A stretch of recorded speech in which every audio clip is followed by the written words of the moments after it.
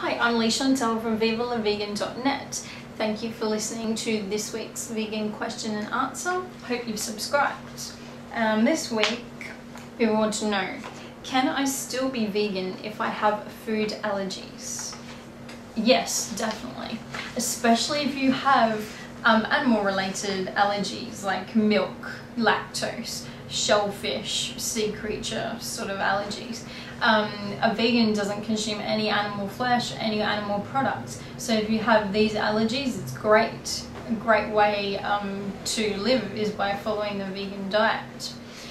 For people that have other allergies, there's the main sort of allergies that we have nowadays are dairy, wheat, soy, nuts, and sea creatures, shellfish, things like that.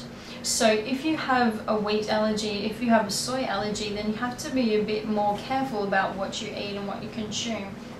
It depends on how bad these allergies are. Some people have like anaphylactic shocks where they can stop breathing, so you have to be extremely careful. There's 4 main food groups in a vegan diet. There's fruit and vegetables, there's nuts and seeds, there's whole grains, and there's pulses, legumes and beans. For the people that have soy allergies, this is the legumes, beans section. So that just means you have to consume another bean, or you have to consume those other 3 things in the diet. For someone that has a wheat allergy, there's so many more whole grains that are available now. I try very hard not to eat wheat. You can get quinoa pastas, you can get rice and corn pastas, you can get mung bean pastas, you can get black bean pasta. You can have, there's many gluten-free goods on the market. Just have a look, just Google some things, just have a look on the internet. Very easy to find. So I suggest keep those 4 food types in mind.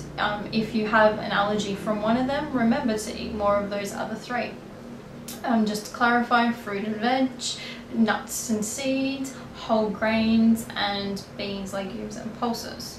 If you have a nut allergy, obviously you're going to consume the other 3 and not the nuts. And I hope that's helped. I look forward to seeing you next Tuesday on the Viva la Vegan YouTube channel.